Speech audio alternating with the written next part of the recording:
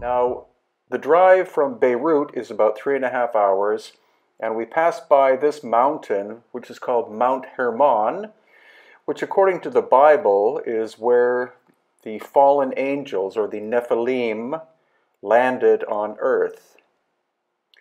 And this is at the quarry itself.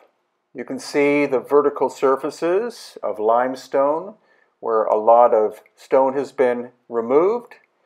And here again, in slightly more detail, you can see that very large blocks have been removed at one time. And this, so far, is the largest. It's called the Stone of the Pregnant Woman. Why it's called that, I have no idea. But it weighs in at between 1,200 and 1,500 tons and is still attached to the bedrock. Now, these photographs were taken about 3 years ago. We're returning in April 2019 with high-definition 4K video cameras. Here I am with Yusuf Awiyan, who was a member of our group. We did this, I think, about 3 years ago. And this gives you a sense of scale of the so-called Stone of the Pregnant Woman. Notice that it it was being quarried and then suddenly work stopped there, which is quite mysterious. Is it possible that it was one of the victims of the great cataclysm of 12,000 years ago that affected other locations, such as Petra in Jordan, and also the highlands of Peru and Bolivia, Egypt, Turkey, Easter Island, and other locations? So now we're getting a side view, and you can see again the kind of technology that was being used to shape this block. The marks are very similar to what we see on the Giza Plateau and also at Petra in Jordan. And it's just the sheer sense of scale of this. It's mind-boggling to see in photographs, but it's even more mind-boggling to see in person. The quarry itself is, I believe, about 50 to 100 acres in size. And recent excavations, which we'll see in April 2019, will expose even more. So again, huge. Notice the amount of erosion on the surface. So it could very well be that this work was done several thousand years ago and not, as locals claim, something that the Romans did, because the Romans never took on a project of this scale. The fact that they don't know who did the work, of course what they do is they simply make up a story saying, well, the Romans once occupied the area, so obviously they were the ones who did it, which is nonsensical.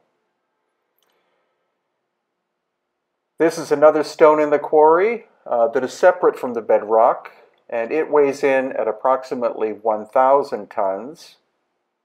Again, you can see the weathered surfaces on the walls here where lots of different blocks have been removed over the course of time.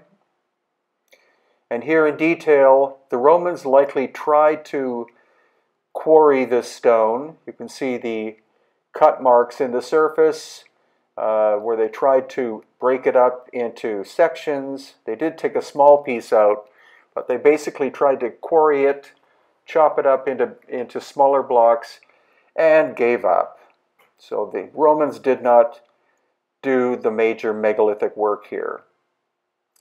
And again, just to show you that a lot of stone has been removed from this quarry, reasonably fine quality limestone here, and there's where you see the almost scratch-like claw marks, which are also typical on the Giza Plateau and at Petra in Jordan. And now we're at the main site of Baalbek itself, and this is called the Trilithon, 3 800 to 1,000 ton blocks lined up with very inferior work done on top by the Romans. So the Romans found a megalithic foundation, and then they decided to build their temple on top of it. The difference in scale is astonishing. And then here inside Baalbek itself, total destruction over the course of centuries by I have no idea who, but there are sections or segments of pink or rose granite, which are very curious because all of the other work like these megalithic blocks are in limestone from the quarry, which is about 1 mile away. So again, you see the sense of scale. And these columns are very curious because here you can see on the right they put some of them back together again. Originally, each one was one piece of granite. And our geologist, Susan Moore, believes that the granite itself may have come from Aswan, which I believe is 1,000 miles away. You see the perfect surfaces. These are machine surfaces. But why are they all so broken up into small pieces? It's unlikely that somebody came and tried to break them up in order to make small statues out of them. It looks like cataclysmic destruction.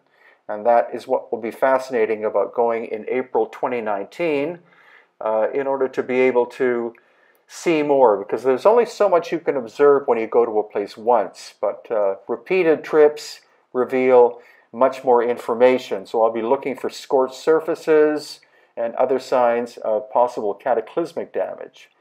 Now these blocks here are approximately 800 tons apiece. They're located inside one of the courtyards. And again, you can see these tool almost like claw marks, which again are indicative of other ancient megalithic sites. And here we have a very large block that you can see in the center of the photograph. I did take video, but that was 3 or 4 years ago.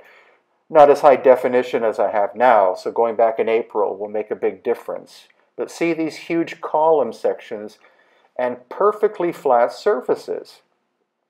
So the Romans could work this material, but to get that level of precision, I don't think so. It looks to me like lost ancient high technology, which also, of course, was what was responsible for the creation of the granite columns, which again were likely transported from Aswan, which is at the southernmost point of Egypt. And here, massive columns of multiple sections. It's possible that this work was done by the Romans, but the scale is so huge, and notice the strange weathering marks on the surfaces, whether that's just normal weathering or evidence of some kind of cataclysmic heat damage, as we see in Egypt at the megalithic sites, presently unknown. And that's why a return trip, of course, is vital once every year or two. So here again, sense of scale. There's David Lewis next to a huge block. There's my wife Irene. Notice the small stairs. So the stairs were probably built by the Romans. But that megalithic block, there's no way they cut and moved that. And here again, another massive block. And we see these strange scratching tool marks that we also see in places like Petra in Jordan. Baalbek, a fabulous site to visit. I recommend that you go there if you happen to be in Egypt, and you can join us in April 2019 at hiddenincatours.com. Thank you for watching. Please subscribe and give me a thumbs up. So these are upcoming tours at hiddenincatours.com.